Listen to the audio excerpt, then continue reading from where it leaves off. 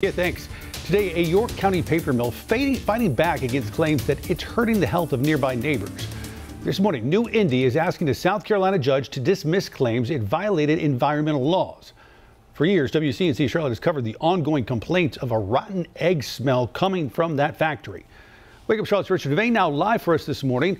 And Richard, New-Indy is pushing back, says that they're already complying with EPA requirements at this point. Absolutely, Ben. Good morning to you. Good Tuesday morning, everyone. Yeah, they're doing that. They say they've been complying, and they also say that's why they're taking this matter to court to get a judge to possibly dismiss these charges. Today, a U.S. District Judge in Columbia will hear a motion to dismiss a lawsuit against the paper mill, New-Indy Containerboard. The suit claims the company violated the Clean Air Act. According to the EPA, the Clean Air Act is a law that regulates air emissions, and the goal is to protect the public's health and welfare. Previously, WCNC Charlotte has highlighted a letter sent by the EPA to New-Indy detailing a slew of potential violations.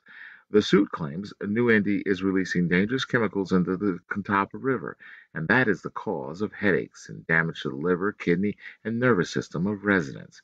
Carrie Bishop lives near the New-Indy plant and has been fighting this battle for years. She says she's expecting the judge to deny New-Indy's request, but isn't sure. I guess it would be interesting to see what New-Indy's lawyers have to say, because I don't know what they have, I guess, is my concern. So do they have something? I mean, there has to be a reason why they're doing it, and I can't figure that out.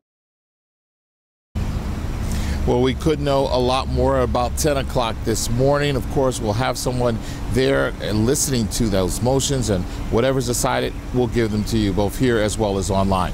We're right here in South Carolina. Richard Devane for Wake Up Charlotte.